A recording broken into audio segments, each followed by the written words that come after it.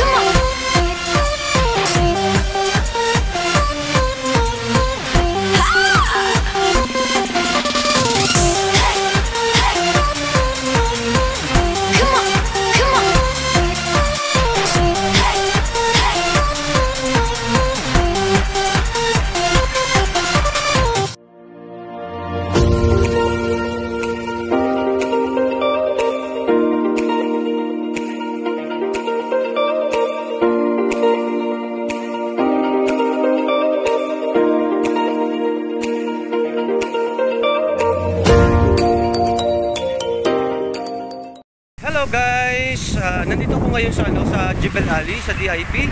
Kung natatandaan nyo yung previous kong vlog sa first interview. So ito na, nandito na ako. Lumabas na yung resulta, na-hired na ako sa kumpanya. At kakagaling ko lang sa opisina dahil nag-submit ako ng passport ko at saka yung picture para ma-process na nila yung aking Emirates ID. At makapag-undergo na ako sa medical.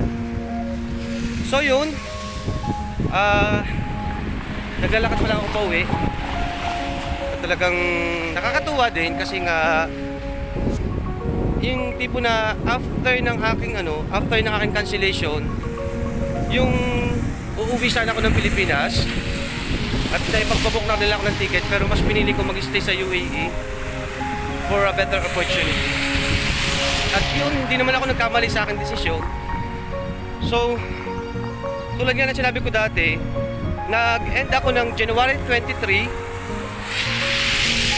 Tapos, na-cancel ako ng January 20. So, that time, meron akong isang buwan, may 1 month pa ako na pwede ako mag-stay dito sa UAE. Na pwede namang humanap ako ng trabaho. At hindi agad ako mag-exit para mag-change visa. Pero, naisip ko rin na ipagpabook na ako ng ticket ng aking previous employer. Kaya ang ginawa ko, bumili agad ako ng visa for 3 months. Nag-exit ako sa Oman, A to A. So, ito na nga. From February 1, nag-exit na ako papunta ng Oman. So, that time, nakuha ko rin yung visa ko. Na-process din yung visa ko ng visit visa for 3 months. So after 3 months, February 3, around February 3 siguro yun. Oo. Tinawagan naman ako sa kumpanya na to, BNB Group of Companies. Na-interview ako. Yun, tulad nga ng aking previous vlog na makikita nyo sa link na to. Ibababa ko dyan ang link ng aking latest vlog para mapanood nyo. Tapos ito na yun. Nagpapasalamat naman ako kasi doon pa lang kasi sa interview malalaman mo na kung ikaw ay hired or hindi. Kaya ang lakas-lakas ng pakiramdam ko at ng pag-asa ko na na-hire na nila ako. Kaya yun, sana tuloy-tuloy na. Sana okay yung medical ko para dire-diretso na ako makapagtrabaho kasi isang buwan na rin ako mahigit na nakapahinga.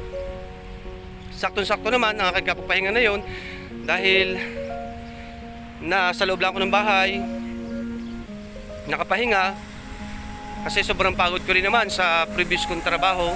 Yun bang magkatrabaho ka ng 12 hours sa weekdays at 14 hours sa weekends. Walang off day yun. Minsan kasi kulang kami sa tao.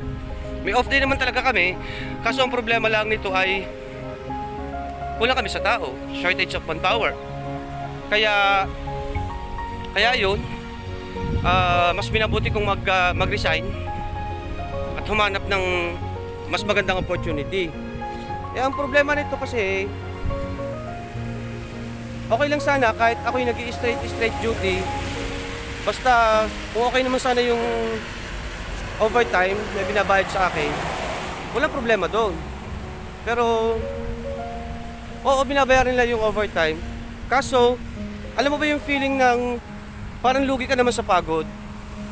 Nababayaran ka lang ng ganitong halaga, na pag kinumpit mo naman, sa tama, yung computation ng overtime range, ay talagang manghihina ka, lalo ka mapapagod. Kasi konting-konting halaga lang yung binayaran nila. Kaya yun, natutuwa din naman ako, thanks God talaga, dahil nandyan palagi si God para umagapay at umatnubay sa atin para i-guide tayo, para mas mahanap natin yung magandang opportunity sa buhay. Kaya laban lang sa mga kaibigan natin dyan, especially pag nandito kayo sa UAE, huwag kayong mawawalan ng pag-asa. Lagi may pag-asa, kaya huwag kayong panghinaan ng loob. Kasi ako, kung pinanghinaan ako ng loob, na hindi na ako makakahanap ng trabaho, malamang-lamang nasa Pilipinas na ako, at hindi na ako natanggap sa trabaho na to. Kaya, ayun, yun ang aking masasabi. Kaya sobrang nagpapasalamat din ako talaga. At sana tuloy-tuloy na. At nakaka-motivate kasi pagka yung nakikita mo na may magandang resulta na yung iyong sinisimulan. Kaya, ayun, na-share ko lang sa inyo yung aking magandang experience ngayon, yung nangyari sa akin today. At sana ay magsilbing inspiration din yun sa iba nating mga kababayan, especially kung kayo nandito sa UAE na gusto nyo maghanap na mas magandang opportunity. Ayan. A few moments later.